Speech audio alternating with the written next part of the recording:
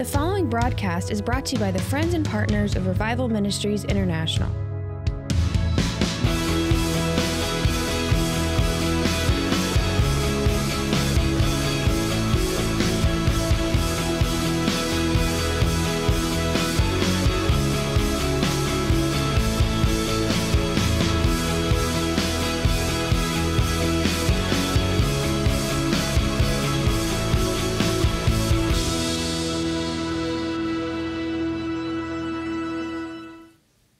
The whole theme for this week is called multiplier.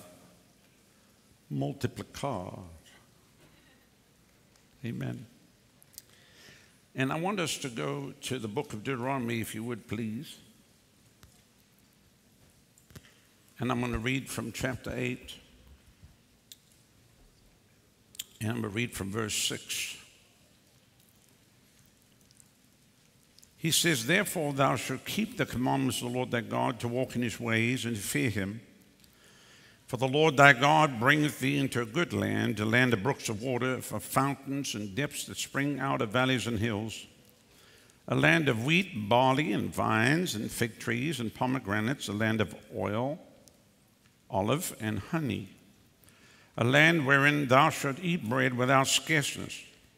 Thou shalt not lack anything in it, a land whose stones are iron, and out of whose hills thou mayest dig copper or brass. When thou hast eaten and are full, and then thou shalt bless the Lord thy God for the good land which the Lord has given thee. Beware that thou forget not the Lord thy God in not keeping his commandments and his judgments, his statutes, which I command you this day."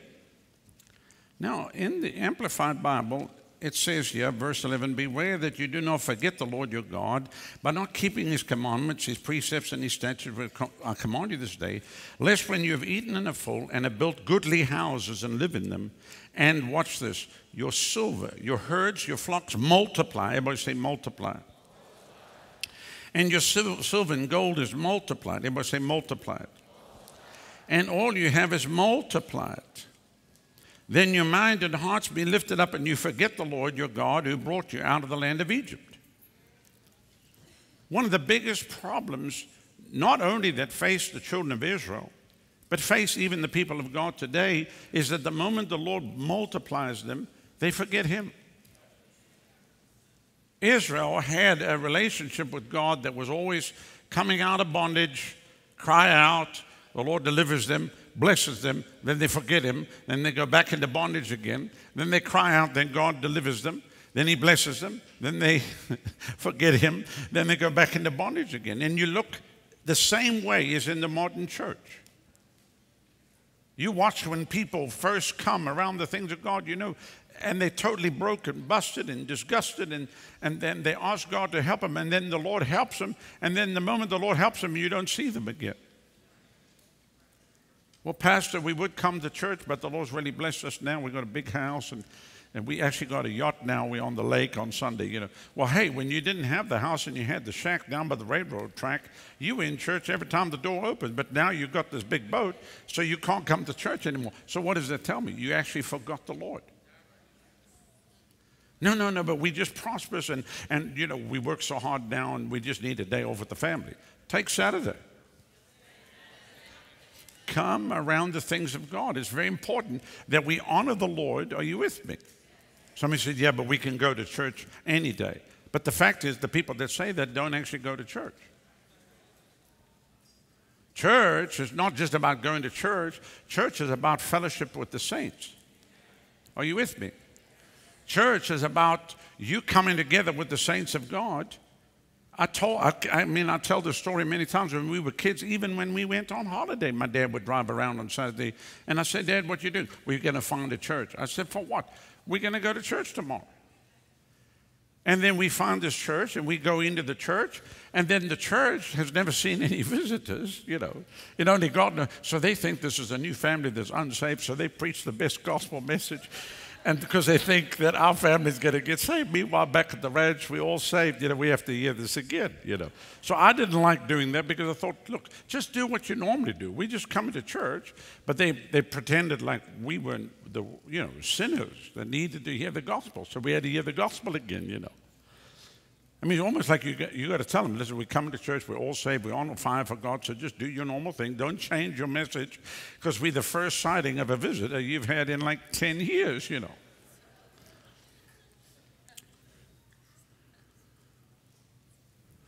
That was one of the reasons why when we came off the road back in 95, we were doing our meetings. We had changed the meetings in 95, 96 to finish on Saturday. We'd come home. And I used to show up at churches here, and then it was terrible because I'd walk in just to come to church, and they want me to preach. I thought, no, I didn't come to preach. I just came to sit in church. No. You if you come here, you're preaching. So then I end up preaching. So then I wouldn't go because it looked like I wanted to preach. And then if you just sat, then the pastor was looking at you, wondering why you were there. What are you doing here? Why are you coming to? I'm just coming to church. Well, what's your ulterior motive? Church. And of course, the Lord used all of that to where we knew God wanted us to start our own place, so we could just go to church. We don't miss church. We here all the time. Except if we have to be in a foreign field, it's hard to get back. I wish it could be translated. Wouldn't that just be great? You could preach and back home and be at church again, and you're off again. But the Lord knows He wouldn't let me do that because I'd just abuse it, I'd be preaching in every time zone, So it's so important that we understand that we must not forget God.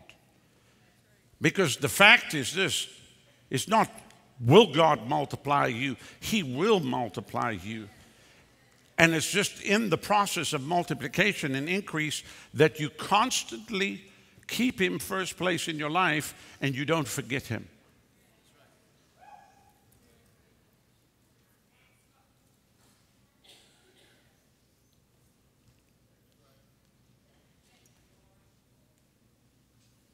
It's not, will God bless you? He will. Will you remember Him when He's blessed you?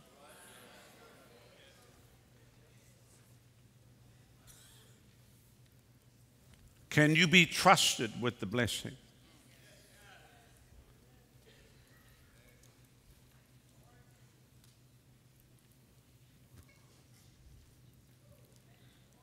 Because what people don't understand, when natural resources come to people, it's like the anointing of the flesh. Because when you have unlimited supply, you can buy that house, sell that one, get that car, sell that car. I mean, you get around people, their cars never get more than 3,000 or 4,000 miles on them. They always change the cars. They change the cars like we change shoes,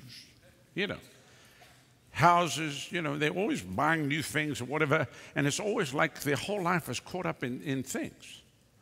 And then you can't really talk to them because they are another realm, So the moment you try to talk, bring a little correction, they say, well, don't you know who I am?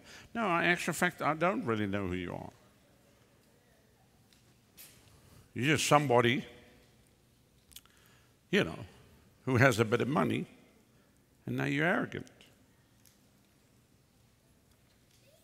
I had a multi-millionaire, they were having problems in their marriage. And so I'm trying to help. I'm a pastor. He said, I'm submitted, he didn't even live in Tampa, lived somewhere else. He said, I'm submitted, you can speak into my life. I'm supposed to be on the advisory board to help, whatever. And so I hear that they have a major problem in their marriage. So I call up, what's going on? He won't even take my call. I thought, what? You don't have to take my call? Excuse me. Somebody said, what did you do? I rented a helicopter. And I flew the thing, or not me, I didn't pilot, but we flew the thing, landed in his backyard. Voot, voot, voot, voot, voot, voot. Like, he comes running out, and I walk out of the helicopter, walk up and go, you can't answer your phone. I will tell you this, it was the most expensive pastoral visit I ever did. Yeah. And how many know when somebody lands in your backyard by your swimming pool, it's one thing when you pull up at the front of the house, you can lock the front door, but ain't nobody locking the front door. I tell you, that's why people don't know who the pastor is here at this church. I'll find you. I'll hunt you down. I'll put a helicopter on your roof. Stop answering your cell phone. And, I took them out, fed them a meal, prayed with them, sorted the whole thing out. And they're still together all these years later. Very expensive pastoral visit, But don't tell me you're not going to answer your cell phone. I'll stick a chopper in your backyard. I'll come find you. And it wasn't because I wanted his money, because he hasn't given hardly any. I mean, I'm sure he gives something, but nothing, really. You need a calculator to find if they gave anything. So I wasn't there for the money. I was there for the restoration of the marriage.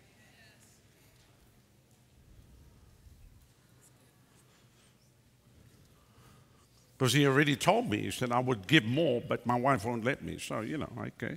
So he can't give anything because his wife won't let him. Well, I'm not going to let that stop me from getting a marriage healed. Just because a wife wants to hold on to everything she's got. Amen. We don't do anything we do because we're going to get financially remunerated. We do what we do because that's what the gospel is about. Can you say amen? So we'll hunt you down. We'll hunt you down.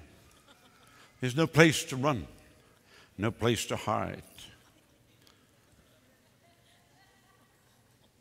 Some of you don't even realize you're being geotagged just sitting in the seat. No, I'm teasing. I'm teasing. While you're here, we're putting a device on your car to track you. Just teasing. But I will tell you, when you're watching online, we know exactly where you are. No, because we can go to the back end and we can actually, the latitude and longitude of where your house is right on the web. We know where you are.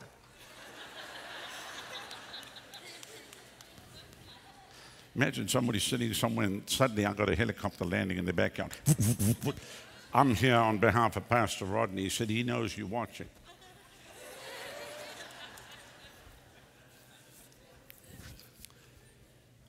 Everybody say multiply.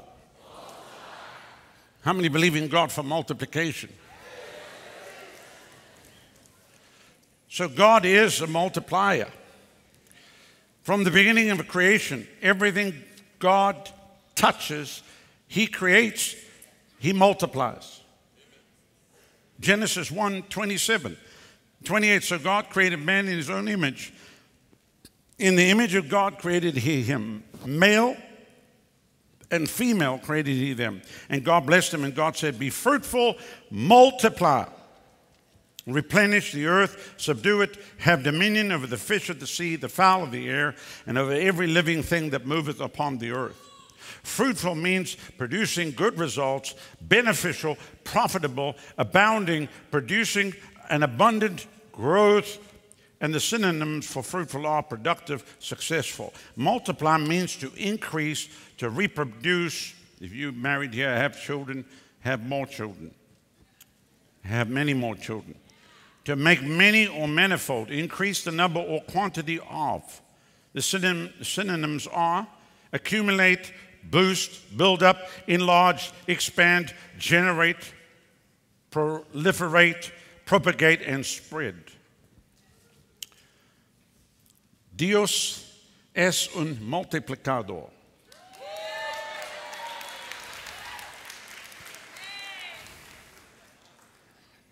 Sí.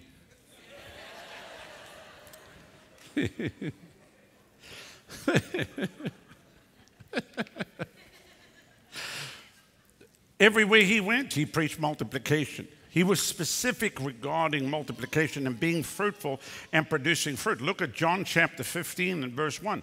I'm the true vine, my Father's the vine dresser. Any branch, everybody say branch. Not branch, branch. Any branch in me that does not bear fruit, that stops bearing, he cuts away, trims off, takes away, and he cleanses and repeatedly prunes every branch that continues to bear fruit. So That's why we have to look at our life and we have to see certain areas and we see, okay, this area is not producing, so let's cut it off. Are you with me? Who's ever gardened with roses, has a rose bush? Okay. Now, I grew up with gardening with my mom and dad, and they would have beautiful roses, and my dad would go in there and hack everything to pieces. And I go, Dad, what are you doing? You're chopping everything? He said, no, I'm pruning it because it's going to produce better. And you do that with certain fruit trees. There's a pruning that takes place. Why? Not because you want to kill the tree, it's so that you can produce more fruit. So what we do is we look at what we're doing in our life. We take an assessment of our life. We say, is that producing? Even in ministry, in your business, in every area you're involved in, if there's things that you're doing that are not producing fruit, then you can't just say, well, I'll just believe one day it'll start to produce fruit. You actually have to go in there and say, okay, you know what? Maybe it's come time. We just need to cut this off now. We need to prune this, which that's painful sometimes. Think about the rose, bush. Yeah, you chopping on the rose bush. The rose bush is going, no, don't cut that. Don't worry, you're going to look better when I'm finished. So he cuts away, trims off, and he cleanses and repeatedly prunes every branch that continues to bear fruit to make it bear, everybody say, more and richer and more excellent fruit. You are cleansed and pruned already because the word which I have given you, the teaching that I've discussed with you, which that's what happens. The word comes and prunes us. The word of God comes and cuts away that which needs to be cut away. He says, you dwell in me and I'll dwell in you. Live in me and I'll live in you. Just as no branch can bear fruit of itself without abiding in, being vitally united to the vine, neither can you bear fruit unless you abide in me. So that's another thing to think of. Maybe what I'm doing is not producing fruit because it needs to be cut away, or I'm not abiding in him like I should be, because when I abide in him, I will end up produce fruit. It's impossible to abide in him and not produce fruit. So he says, just like no branch can bear fruit of itself without abiding, being vitally united to me, neither can you bear fruit unless you abide in me. I am the vine, you are the branches. Whoever lives in me and I in them bears much abundant fruit. However, apart from me, cut off from vital union with me, you can do nothing. If a person does not dwell in me, he's thrown out like a broken off branch and withers. And such branches are gathered up and thrown into the fire, and they are burned. If you live in me and abide vitally united to me, and my words remain in you and continue to live in your hearts, ask whatever you will, and it shall be done for you. One translation says, ask whatever you will. If I don't have it, I'll make it for you. And then look what verse 8 says, so powerful. When you produce much fruit, my Father is honored. Come on. Mucho fruto. Mucho fruto. When you bear much fruit, my Father is honored and glorified, and you show and prove yourself to be a true follower of mine. So let me ask a question. How can you say that you're a follower of Jesus and you have no fruit coming from your life? It is impossible to call yourself a follower of Jesus and have no fruit. And I know that sounds like I'm putting pressure on people to produce fruit, but let me just tell you, we can take anybody from any walk of life, no matter how hard things have hit you, and within 3 years there's going to be fruit coming from your life. If you listen, fruit will be produced from your life, because we'll show you how to connect with him. And if you connect with him, he connects with you, then fruit's going to come out Monday, Tuesday, Wednesday, Thursday, Friday, Saturday. And you're going to produce more fruit. Amen. Hallelujah. Gloria a Dios.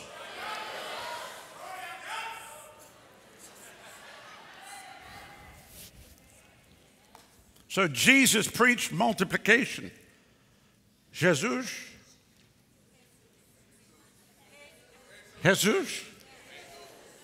predicó multiplicación. Yeah. All right. I'll get it. The 5 loaves and 2 fish. Multiply. So that means it's not that you have to have the multiplication. You just have to have what you have in your hands, and then he breathes on it, and then it multiplies. As you're obedient to him, it multiplies. So say this after me. I must bear more and richer and more excellent fruit when I abide in him. I'll produce much abundant fruit. When I live in him. When you produce much fruit, the Father is honored and glorified. And you show and prove yourself to be a true follower of his. That's what I always am looking for in my life is more fruit. And so you have to be truthful, you have to be honest. And some people, they want to stay in faith. How you doing? Praise God, everything's just wonderful. We believe in God for breakthrough. Yeah, but there has to be fruit produced en route to your breakthrough. You can't just believe him for your breakthrough, and when the breakthrough comes, then the fruit will be, there must be fruit. You have to see little fruit. There must be small fruit. Might not be the big harvest that you believe in God, but there should be little harvests. Are you with me? Otherwise, you see people, and then 5 years, they no fruit. Well, I'm just standing believing God. No. Obviously, there's wrong thinking. You've got wrong thinking. Your thinking's messed up. Come here, let's sit down. It's not that hard to bear fruit. It's not that hard to bear fruit. You don't have to be a rocket scientist to produce fruit.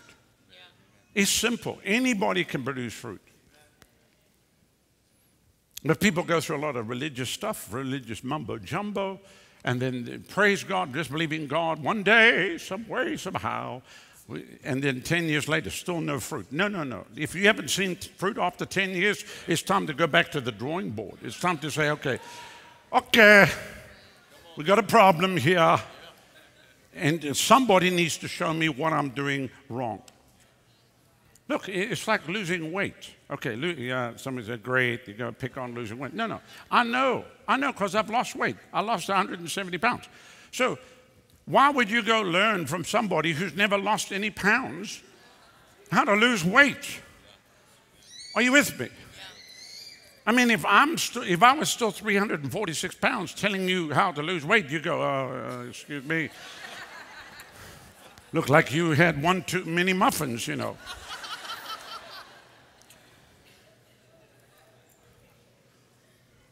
No, I'm telling you from experience. I know what you have to do.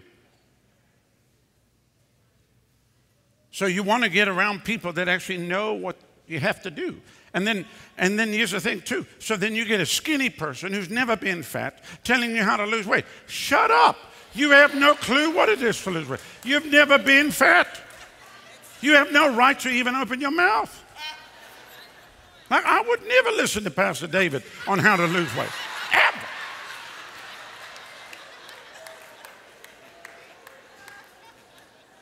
Because there's no fruit of losing weight in his life. He's just skinny and always has been skinny. And then he tried to put on weight. He couldn't put weight on even if he tried. He could eat a whole chocolate cake and the scale would be up 2 ounces. If I just walk by a buffet line without even touching, it jumps on everywhere. I mean, it's like the craziest thing. One bowl of tres leches, it's finished. Finito. Who likes tres leches?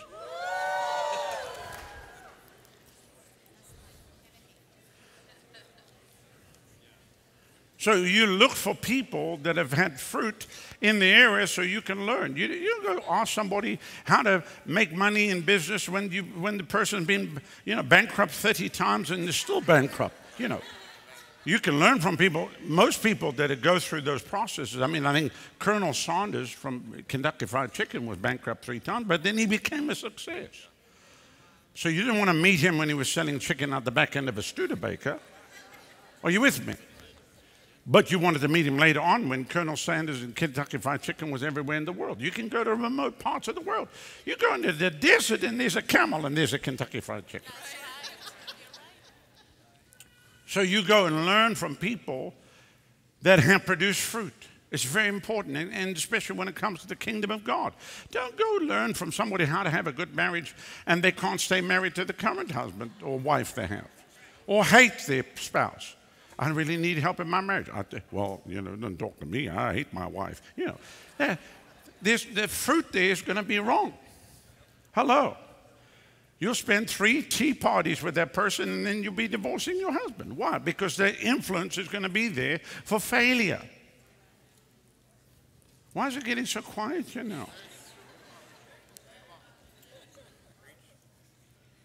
That's why it's important that you don't go around, just sit around and talk to people that aren't doing stuff, or just disgruntled people. That you sit around disgruntled people, people that are angry, people that are hurt, whatever, they're not going to help you. Do you understand that? Those people are not producing fruit. There's no fruit coming from them. They're angry, they're hurt, they're sick, broke, busted, and disgusted, and you're not going to get anywhere. In actual fact, most of the time, all you're going to do is talk about the problem. They're going to talk about the problem. 3 hours later, you both want to jump off a bridge. Busy people have no time to sit around and criticize and angry and whatever. In actual fact, if you meet somebody busy, basically they say, I don't even want to hear it. I don't want to hear it, please. I'm busy. Sorry. Don't want to hear it. La, la, la, la, la. I do that often. People come, they want to tell me a whole, excuse me, sorry. Don't want to hear. Don't know. Don't want to know.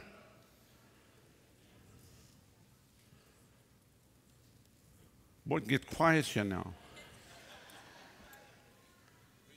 Because you'll spend hours sitting around talking to people that are doing nothing, and at the end of the day, your whole day is wasted. There's no fruit coming from your day.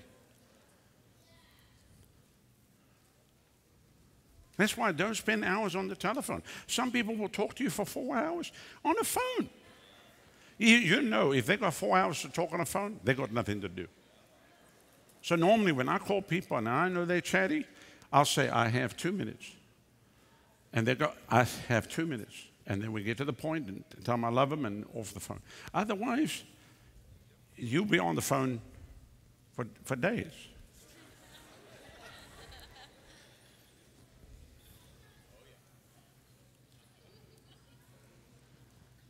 It's getting very quiet here now. I must be dealing with some real specific things here.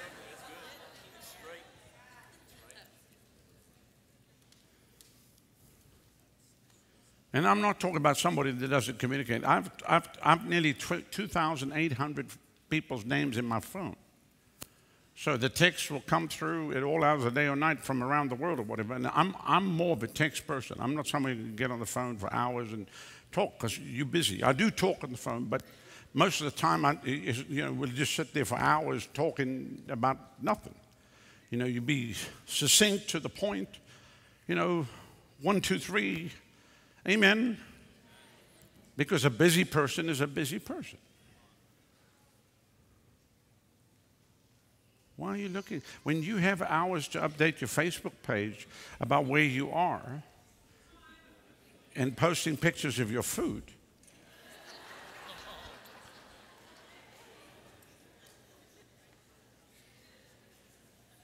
nobody cares about your beef and bean burrito.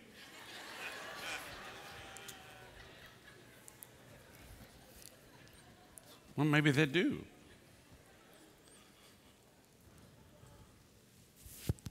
All right, I'll move right along. I see that went over like a lead balloon.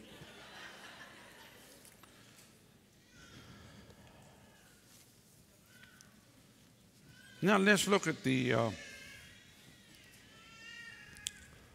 parable of the talents from Matthew 25. Let's go there.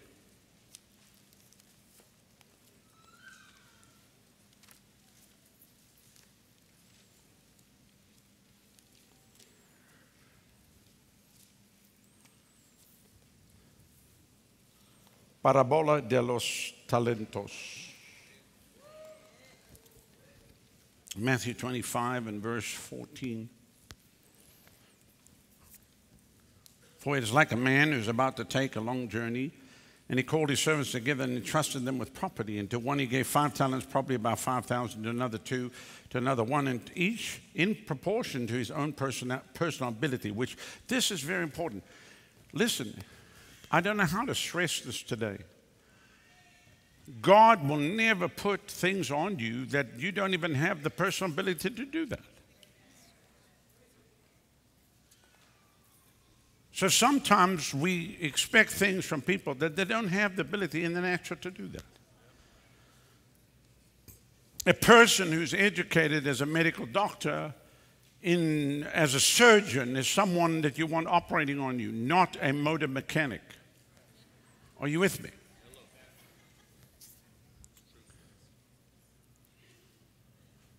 God is not going to tell you to do something that you're not equipped to do. That's why we need to equip ourselves.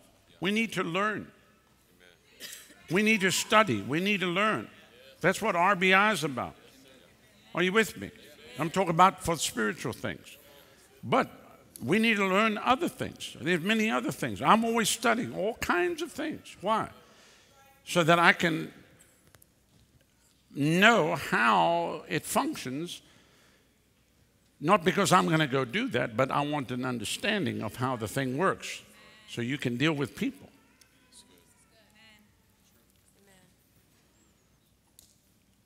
So I love this. It says to each in proportion his own personal ability.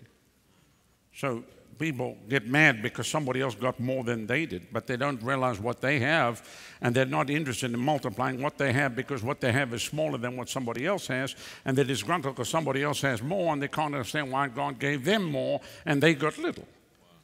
Don't get upset. Just take the little you got and multiply that. Act like you got more. And God will increase it. He who received 5 talents went and won and traded them and gained 5 talents more. And likewise, he who received 2 talents also gained 2 talents more. But he who received 1 talent went and dug a hole in the ground and hid his master's money, which that's what people do. There are many people that have talents and gifts and abilities, and you never see it. They hide what they have. There's people that have great ability to sing, but they won't sing. They're not going to sing. There's people that have great ability to do certain things, and no one will ever know that talent or that gift that they have. And trust me, there's people in this room that are very, very talented, but you never use your talents for the kingdom of heaven.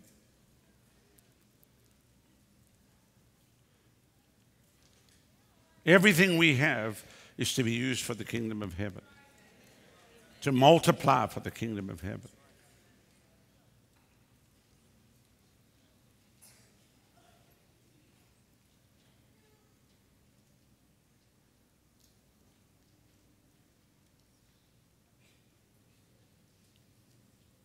I tell you, I must really be scratching in somebody's kitty litter box yet today.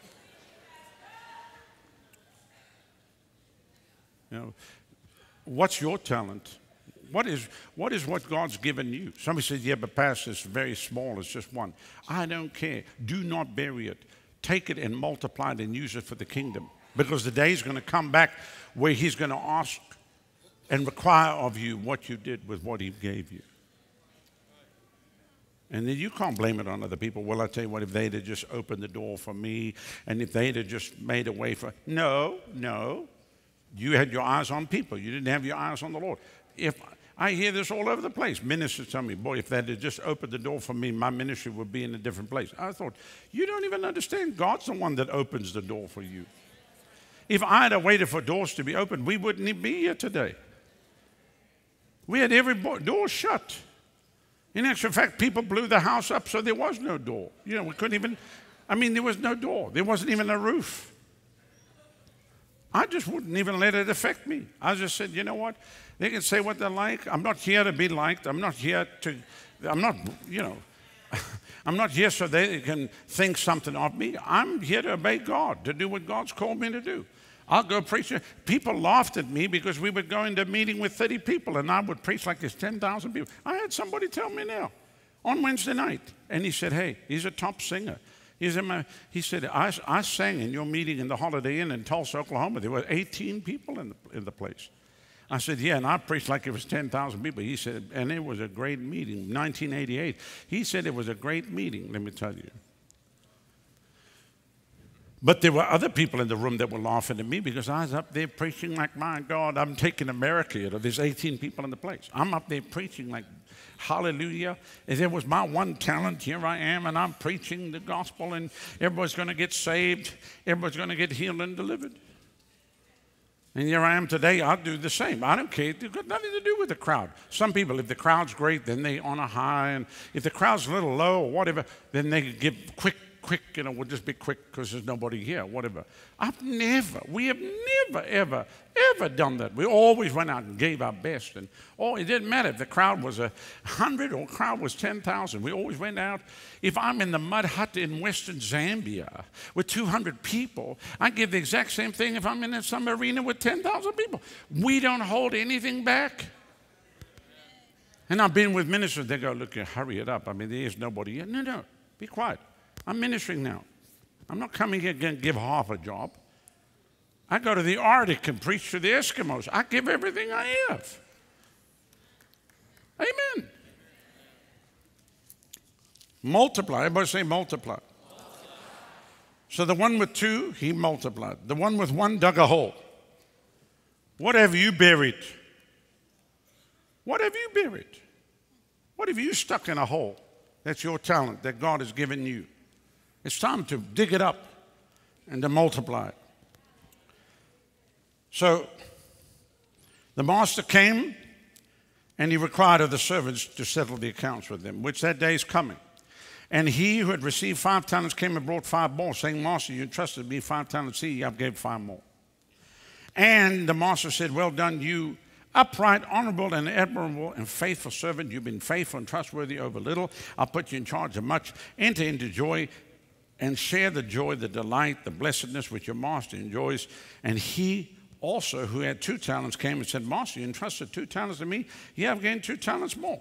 And his master said, well done, you upright, honorable, and admirable, and faithful servant. You've been faithful and trustworthy over little. I will put you in charge of much. Enter thou into the joy and delight and blessedness which your master enjoys. Then he that received 1 talent also came forth and said, Master, I knew that you were a harsh and hard man, reaping where you did not sow, gathering where you had not. So suddenly, he's got 1 talent, but he's now angry with the master. Instead of realizing that he could have taken the 1 talent and multiplied it, he's mad, really, probably, because the other guy got 5 and the other guy got 2, and I only got 1, so therefore I just buried what I had. Instead of taking the 1 that he had and multiplying. He said, I was afraid, and he said, I went and hid the talent in the ground, and here, have what is your own. I mean, just like, this totally ungrateful, just like here. I had one preacher tell me, he said, I didn't even want to repeat the public. I couldn't believe he was sitting in my house telling me that the Lord should have done more for him in the ministry. And I should have done more for him in the ministry. I should have bought him a car and should have opened some doors for him. And he was mad. Because he felt like his ministry never went anywhere. And I got up from behind my desk. I said, don't come sit here in my house and start running my Heavenly Father down. I said, God didn't hurt your ministry. I said, you the one can't keep your zipper up. Don't come, please.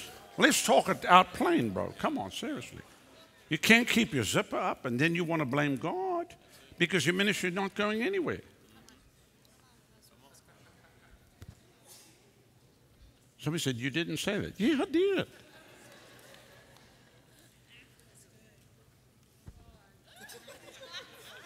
It's the truth. Start blaming the Lord.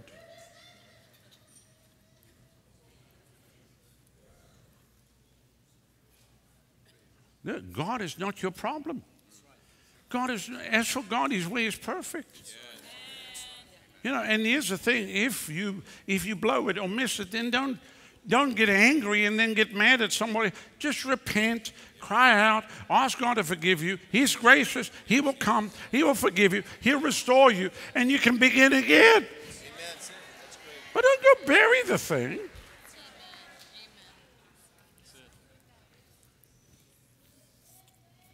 I've said this many times over the years. I've seen people restored from every kind of thing known. Moral failure, financial improprieties, or whatever. The thing that's probably the hardest to restore people from is false doctrine. Because the doctrine of the Word is the anchor and the stability for the house to be built. So if you don't get them back to the foundation of the Word, what are they going to go? They're going to go back to more false doctrine. Are you with me? Because if anything goes before, anything goes afterwards.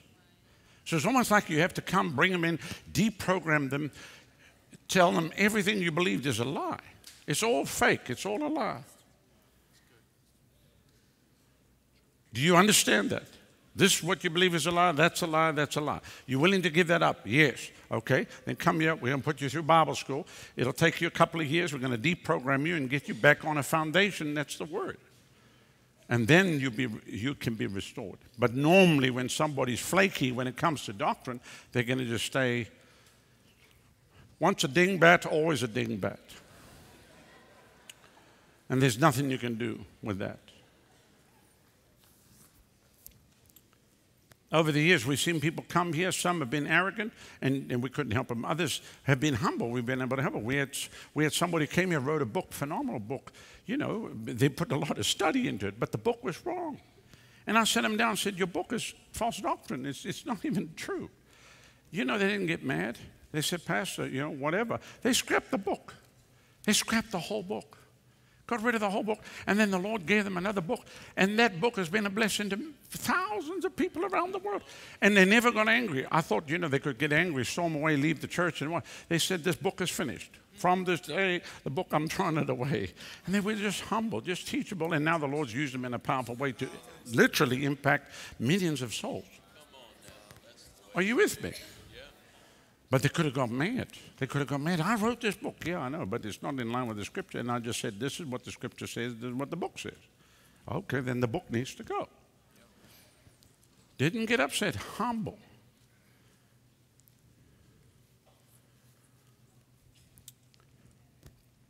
So I was afraid, and I hid. And the master said, you wicked and lazy, idle servant. Did you indeed know that I reap where I had not sowed, and gather grain where I had not winnowed? Then you should have invested my money with the bankers. At my coming I would have received my own with interest. So take the talent away from him and give it to the one with 10. So that shows you right there, God's not into socialism, where he is into the redistribution of wealth and takes away from the rich to give to the poor. That's not how the kingdom of heaven works. The kingdom of heaven works that when you're faithful with a little, you become ruler over much. So that means God's going to increase you. So don't come with this theology that, I had all this, I came to the Lord, and God stripped me away to have nothing.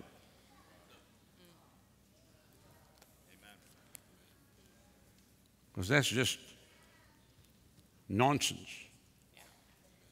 And it's not even God. Why would God want to take everything you have away from you? For what reason?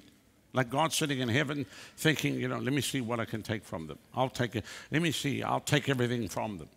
And then you say, well, I'm just like Job. I said this, I believe, last week. Job's problem was 9 months. 9 months. He lived 210 years. His problem was 9 months. And then the Lord restored to him and gave him twice as much as what he had. So you talk to the people with the theology that they like Job. How long have you been like this? 30 years. Bro, you're not like Job. In actual fact, the devil doesn't even know that you exist. Because if you know anything about Job's story, that God was actually bragging on Job and said to the devil, have you considered my servant Job? So if there's any reason that Job got into trouble, was because God kept flagging him. God kept bragging on him, like, God, be quiet, don't tell the devil anything, Shh, don't mention me, don't leave me alone. You're putting a target on my head, And God said, look at my servant Job, look out. And then we know that Job opened the door. The thing he greatly feared came on him, and he kept sacrificing on behalf of his children. But 9 months later, man, God restored to him twice. Amen. So, are you getting anything out of this here today? So this is very important. Muy importante. Amen. And so he says, for to everyone who has will more be given, and he will be furnished richly so that he will have abundance. But from the one who does not have, even what he does have will be taken from him. And throw the good for nothing servant into outer darkness, there'll be weeping and grinding of teeth. So we're running our race. Our race is to multiply what God has given to us. Amen. Not to look at what somebody else has been given. I cannot live my life based on what somebody else has been given. And then upset because they haven't given to me what they have. Because God's got something special for me. And God's got something special for you. Can you say amen? Now, one of the things that is of the utmost importance, and I want you to understand this here today, and let me say this, how many home group leaders or the HOJ leaders we have here today? Wave your hand, wave your hand. No, come on, do a better job than all the HOJ leaders and the 2 RCs. Everybody in the home groups, in the HOJs, wave your hand at me, okay. So how many know that we believe in God to multiply our houses of joy? Now, so I want you to listen carefully. You know, you can take people and raise them up as a leader, and then you can put pressure on them you need to raise up 6 HOJs. They don't have it in the ability to do that, but they could raise up one or be a part of one and be a strong part of one. So what I see people doing is putting pressure on people to do stuff that they are not able to do. That's not what we want to do here at the river. Are you with me? Why has it gone quiet here now again? Is this camp meeting or what?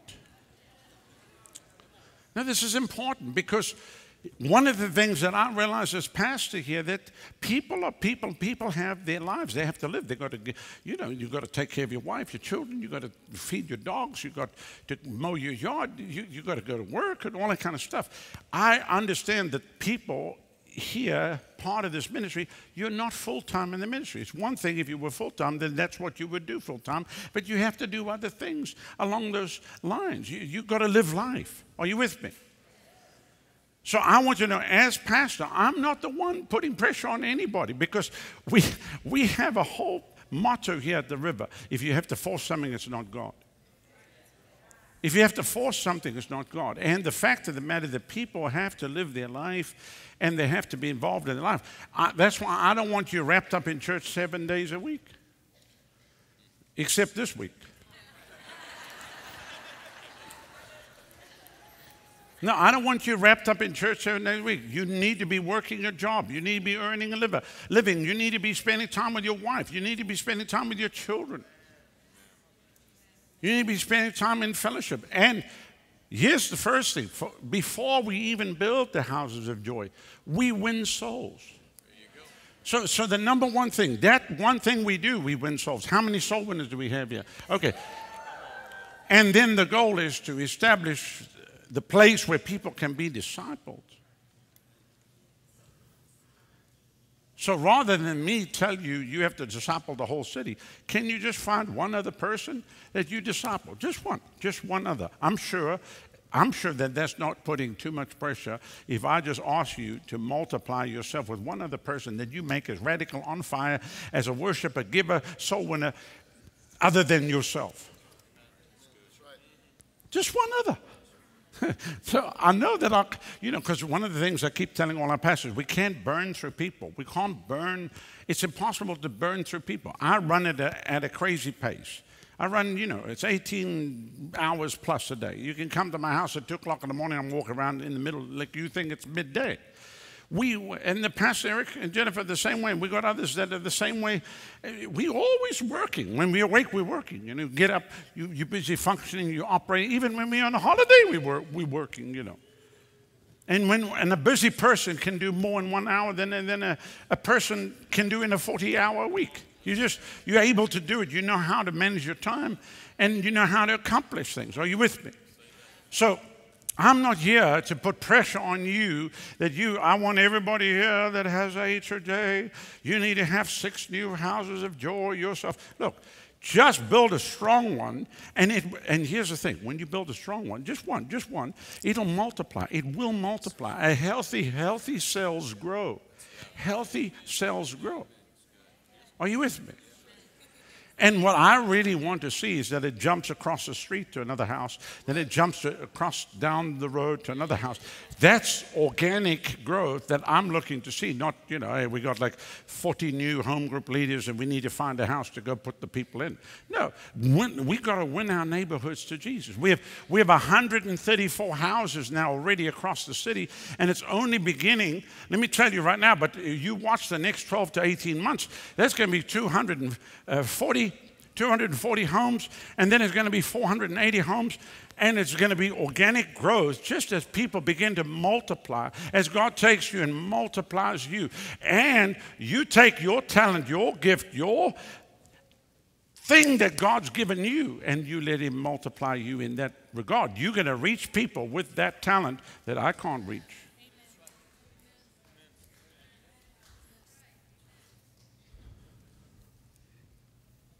So this is important that you understand that. And I want you to know, we're not trying to grow some big mega church here so that everybody can say wonderful. Because ultimately, I've seen all those churches grow up and explode and then blow up. And I've seen them all come and go. There are churches that we went to 30 years ago that were the major church. There's not even 300 people there anymore. There were thousands 30 years ago. There's not even, some of them don't even exist. The place is bulldozed to the ground. The pastor's dead, died a long time ago. So all of that stuff comes and goes. So we're not even looking, I'm not even interested in that. I'm looking for fruit, and the fruit that we're looking for is eternal fruit. So here's how we're going to really know that we've produced fruit. When we get to heaven, that you have stuff to show for your life on the earth. Are you with me?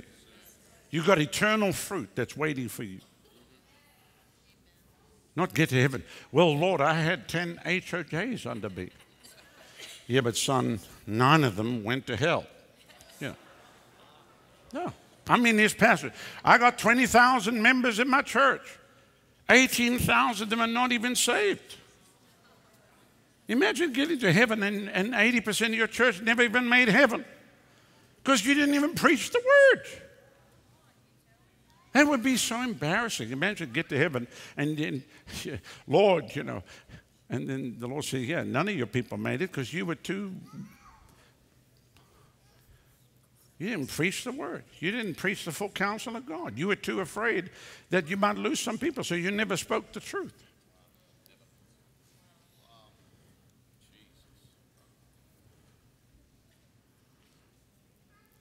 So yes, we want you to multiply. Yes, we want increase. Yes, we believe in God. God's going to raise up 100 millionaires. I don't know if they made it out this morning. Okay. But ultimately, when all that's said and done, we want all of you in heaven, number one. We don't want you in your pursuit to these earthly goals that you miss your heavenly reward. Because then I failed, and then my fruit is all up the creek. Are you with me? How many understand why this is important that I share these things with you? Because life is not just about living in the now.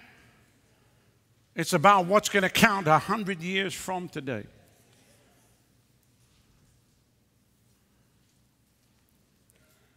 When we started this church, the Lord said, have a place where you can prepare the people for eternity.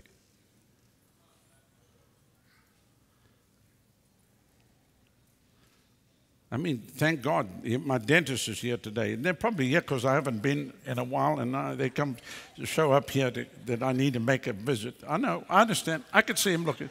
You haven't been around. I know, my dentist is here.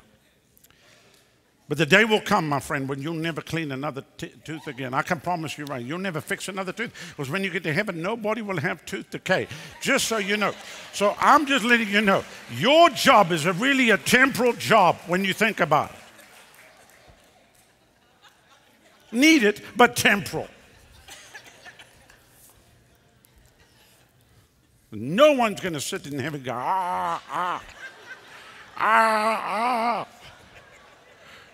ah, ah.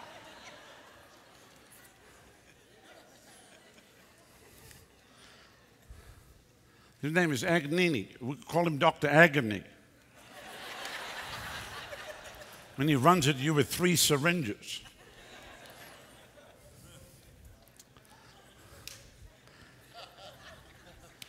And then you can't talk properly because your bottom lip hangs down. And they always want to have a conversation with you when everything's numb. Have you ever noticed that? They always want to have a conversation. So how did that trip go?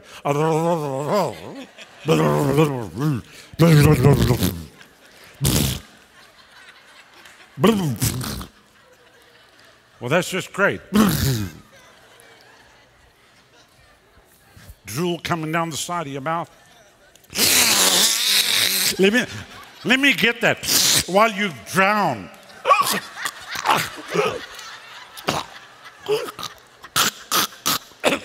Let me get that.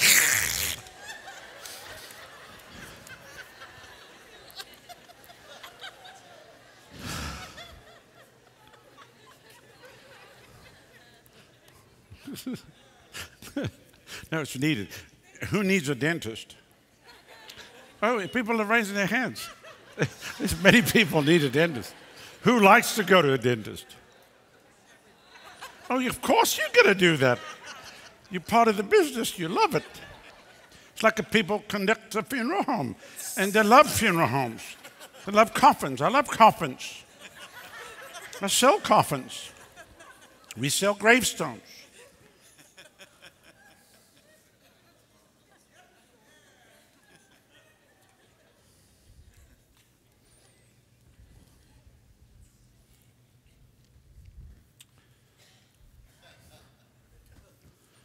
So here's what I want to say, and I'm going to close with this. We want to take our natural talents to multiply, to bring eternal fruit about. Are you with me? Because if you don't attach what you're doing in the natural to eternity, then you come to the end of your life, and in the natural you have really little to show. That's why I tell people, you know, God raised you up in business or whatever, then use your business for the funding of the gospel, putting your resources into the kingdom. Amen. Letting God increase you like people were over the years with what they were giving. God was so big they decided to live off that and give God the rest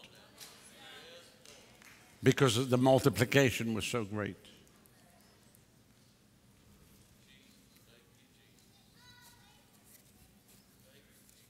So this week we're going to deal with a lot of things.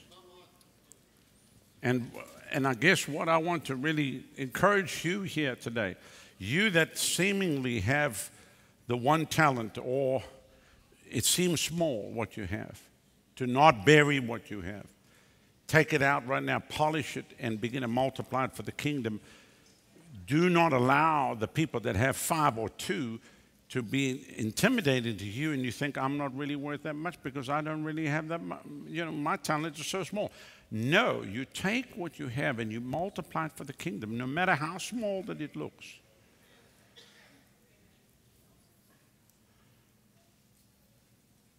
And I'll throw one more thing out here. The Bible talks about producing 30, 60, and 100-fold.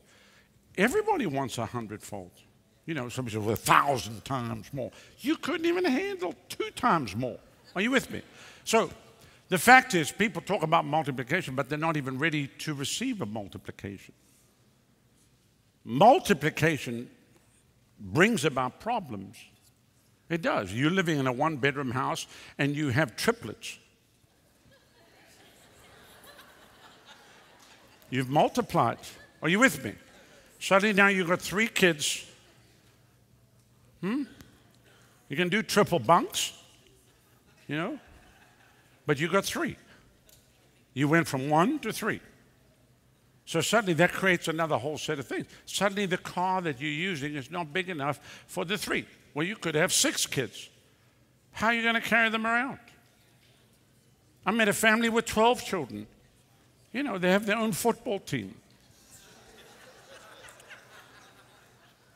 Multiplication brings problems. It does. Whatever you have that's multiplied, it's going to bring about a whole other set of problems. Could that be why some people don't want to multiply? Because they don't want to handle the problems? Could that be? Could that be the reason why most people keep themselves? And you look at this whole thing that's come about, everybody's going to live in these small houses. Have you seen that? It's like tiny little house. It's like you can't swing anything in it. Like the smaller the house. People have gone crazy. Anybody saw that program on TV where they all shrink the house down? You lie in bed and take your foot and open the front door. And they're closed. I mean, like a tiny little teeny thing. Now we're downsizing. Well, hey, why don't you just get yourself a coffin? Why don't you just get this coffin and just live in a coffin and close the lid and get up and go about your daily life and then close. You can get a double coffin for you and your wife.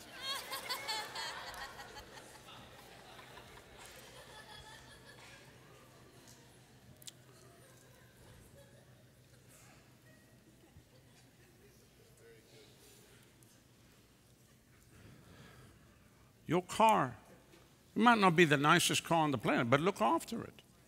Clean it. We come to your car, look in there, there's papers all over, hamburger wrappers, cat hair. I'm believing God for a new car. I pray you don't get it. I pray you don't ever get a new car. You're not even looking after the one you have now.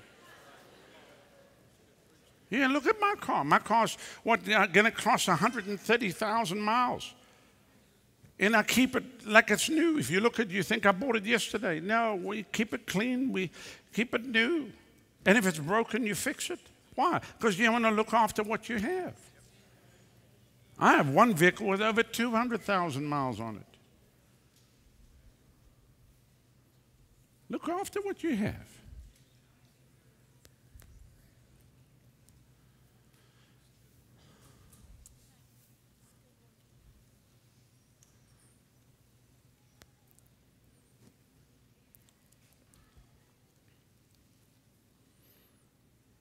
Everybody wants a new wife. Look after the one you have.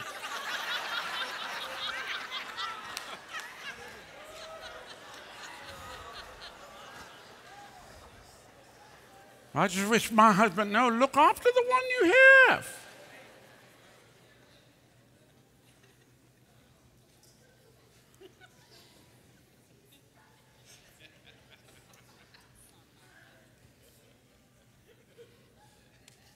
Is this helping everybody? Yeah. And be happy. Be happy. Don't walk around be miserable because, well, what's the problem? Well, I'm not there yet. You know, none of us are there yet. Who has some big dreams and some big visions? And how many know you're not there yet? But at least be happy along the way. There's nothing worse than hanging around miserable people. Be happy, be joyful. Stop and smell the roses.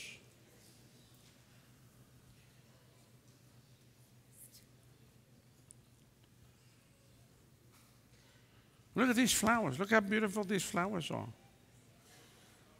These are real. We don't have any fake on the platform. Real flowers. Stop and smell the roses. Take time when you leave here, just look at the trees. Take time to look at the sky and appreciate just everything. Take time to listen to the birds. When last did you hear a bird? I'm not talking about the bird sound on your cell phone.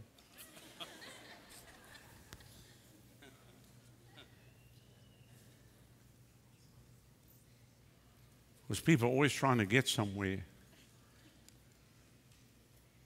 Miserable.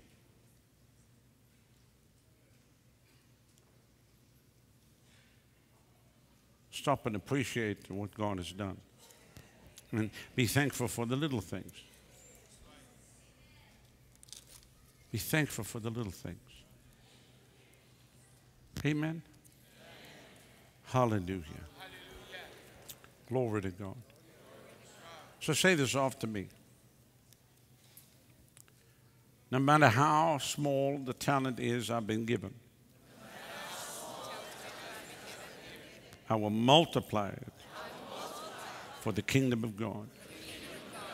And I'm happy with what I have received, because what I have received has been given to me in proportion to my abilities, my talents, my gifts, and the grace that's on my life. And I know that as I'm faithful to take this small thing and multiply it, that the Lord will increase me. I don't want any more than I can handle. I don't want any more than what the grace can carry me to keep. I don't want anything that's going to crush me. I want to go from glory unto glory. And it's for His glory anyway. And so I want to hear those words. Well done, thou good and faithful servant. Enter thou into the joy of the Lord. And so, Father, right now, I thank you for the talents and the gifts that you've given me. I dig them up if they've been buried, and from this day, I will multiply them for your eternal purposes. And on that day, I will hear these words, well done, thou good and faithful servant. And I thank you for it now. In Jesus' name. Now, one more thing. When you realize that this is the precursor to eternity, then based on what we do now will be based upon what He allows us to do then. Are you with me? Somebody says, yeah, but we're going to go to heaven. Yeah, but there's some big things that's going to happen in eternity. And based on your life here on the earth will be given to what area He allows and gives you authority over. Are you with me? So whether somebody said, well, nobody recognizes what I do. Forget, there you go again. Forget about what they recognize. Somebody said, well, nobody's even appreciated what I do. Forget about who is it. If no one recognizes, if no one appreciates, He's watching. And He even says what's done in secret, He will reward openly. And the day will come when you will be rewarded. I can promise you. I can promise you, you'll be rewarded. And so on that basis, then I prophesy over every single person in the sound of my voice that even in the remaining months of 2018 shall be multiplication that shall be upon your life, your marriage, your children, your grandchildren, your business, your ministry, and everything that you touch will multiply for the eternal purposes of heaven. And your life shall be a blessing unto many. And you shall not only be sustained, but shall sustain others. And you'll be a blessing to your family. And you'll be a blessing to those in your neighborhood. And you'll be a blessing everywhere you go. For the hand of God is on your life. Hallelujah. Hallelujah. And say this, say, Lord, no matter how you bless me, I promise you, I will never forget you. I'll always keep you number one. Now just lift your hands and thank Him for that right now.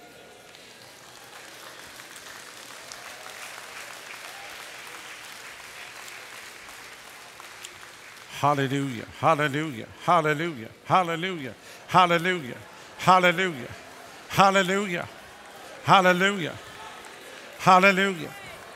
Hallelujah. Hallelujah. Hallelujah.